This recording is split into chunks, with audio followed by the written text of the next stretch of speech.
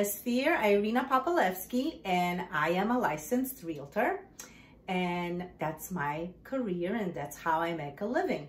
So in short, a realtor is a licensed individual who has obtained a license through the Department of State that is allowing me to help people buy and sell their properties. So just to give you an idea, to become a licensed realtor doesn't really take much. What I mean by that is there's no years of college and education that you need to take. However, it requires you to take a 75-hour course and requires you to pass 2 licensing exams. One would be the school exam. The other one would be the state exam. Now, in order to get your license, you have to complete the entire 75-hour course. You have to pass both tests, and you have to apply for your license. So there's a few stages. You become a real estate agent first, and then after you're a real estate agent for the first 2 years, you're able then to go for more school and do more tests, and then you can become a broker. So it's very cheap initially to get into the real estate business, but it can get very expensive if you don't become successful.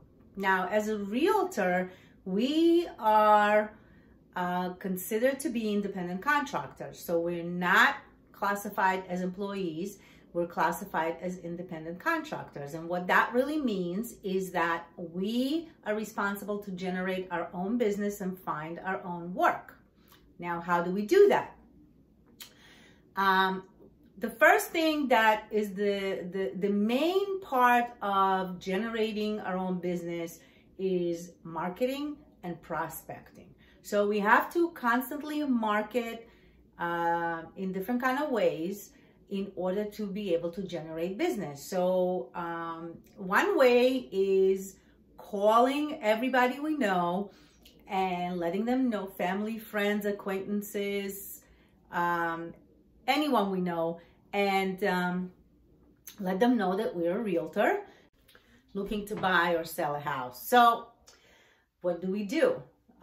What we do is we are now able to utilize social media like YouTube, Facebook's, Instagram, LinkedIn, and all of these avenues. And what we do is we invest our time into providing useful information to the consumers and showing our knowledge and experience in the market and attracting clientele this way. So that's kind of giving you an idea of how to go about generating your own business and making sure that you are making a living for yourself. Now, the key point to remember is what's so exciting about this whole thing? Well, to me, is my excitement about being a realtor is that I personally involved in people's lives. I make a difference, and that's so important to me on a day-to-day because it gets me excited. It gets my adrenaline going to be able to help families to move, to find a home, to build their future and stuff like that. And I don't believe there's any career that allows you to be a part of everybody's life and creating a home for themselves. So one thing that I could tell you guys is that whatever you decide to do with your life in the future, please make sure that you really, really, really love what you do and excited about what you do. That's the only way you're really going to be successful. So if you want to be a police officer, be it. If you want to be a painter, be it. If you want to be a musician, be it. If you want to be a doctor, be it. If you want to be a computer nerd and a computer techie person, be it. Just make sure that you really love and enjoy what you do. So a realtor's day could be very different every day. But the important part to remember is that in order to run a business successfully, we have to have a specific to-do list on a daily basis that we will follow to make sure that we don't fall behind and we're always moving forward. So a typical day could be many things. So in the morning, I'll tell you about my day. In the morning, I always sit at my computer, check all my emails, reply to everybody, check my text messages, my voicemails, see if any new leads came in.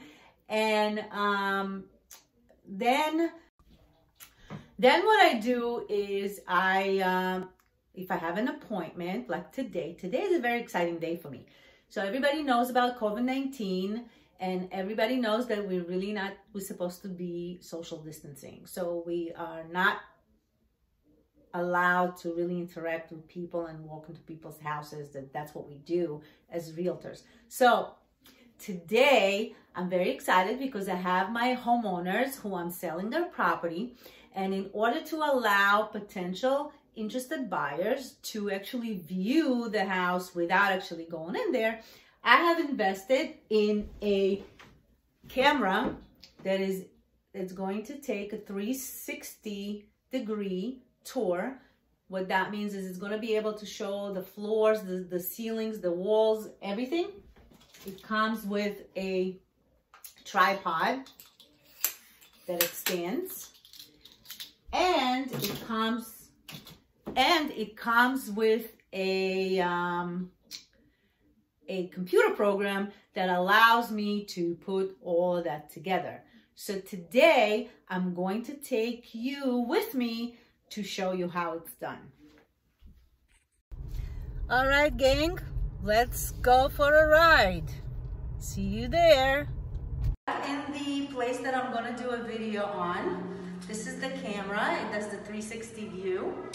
And I have a lovely lady here with me, Aida. She's also a realtor, and she's helping me shoot this. So I will go inside and I will make my shoot, and I'll talk to you again.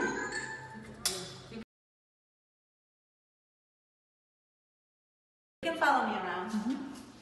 Okay, so this is how I would show, or how you would show as a realtor an apartment. You walk through the door, obviously you bring your clients in. Sorry, I'm wearing a mask, but those are the rules. So you would point out the obvious, or I should say you would point out the not obvious. So you don't want to walk around and say, this is the kitchen, because it looks like a kitchen. But you say, how beautiful is this kitchen? It's got a new refrigerator. It's got a new stove. Has a granite countertop. Look at the beautiful floors. They're hardwood floors. Now I'm excited to show you this beautiful bathroom because I'm really in love with it. So I will point out, look how gorgeous it looks. And it doesn't have a tub, which is a plus, for me at least. And then you'll have your clients follow you around, or you would lead them first, and you would continue to show them the tour, explain to them or show them the access to whatever's available, like a balcony right here. There's a beautiful view. It's fully renovated, and you would not rush your clients. You would let them get a feel. If they express any interest that they're somehow interested, what you would do is you would suggest to them, I suggest to them, let's go take another look and walk around again so you get a better look the second time. Okay?